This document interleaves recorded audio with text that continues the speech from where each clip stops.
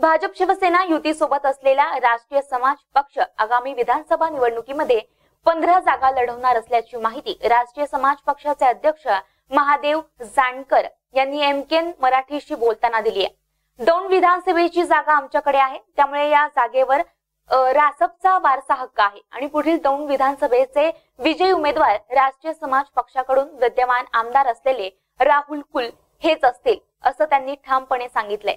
पाहूया।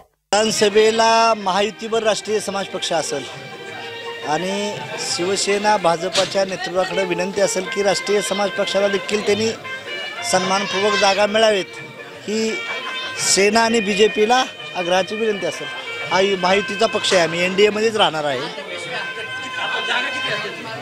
आम्ही 15 जागा भाजप आणि सेनेकडे सांगतोय की रासपाला 15 जागा मिळाव्यात ह्या अपेक्षा आहे।